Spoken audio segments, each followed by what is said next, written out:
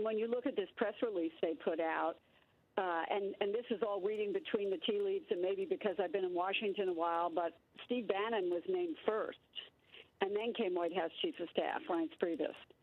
And I think that's a real signal that not only is he going to be a senior counselor, but he's going to have a seat at every single table that the White House Chief of Staff has a seat at.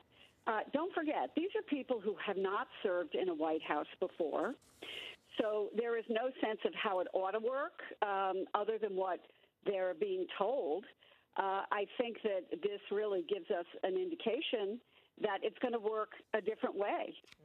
And that we all know the duties of the White House Chief of Staff and how important that is to any president because he's the gatekeeper. He or she is the gatekeeper. But I think what we're seeing in Steve Bannon is that he might be the whisperer to the president. I was told in doing my reporting on this earlier this week that this past week that Steve Bannon in many ways is like Donald Trump in that winning is what's important, and that he, even though obviously he has his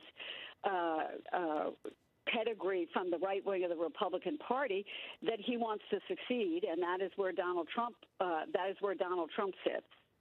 And so I think that these two men, I mean, obviously White House Chief of Staff is the plum job here, but don't underestimate the impact and the importance of the Steve Bannon appointment as well, because I think he is going to have Donald Trump's ear all the time.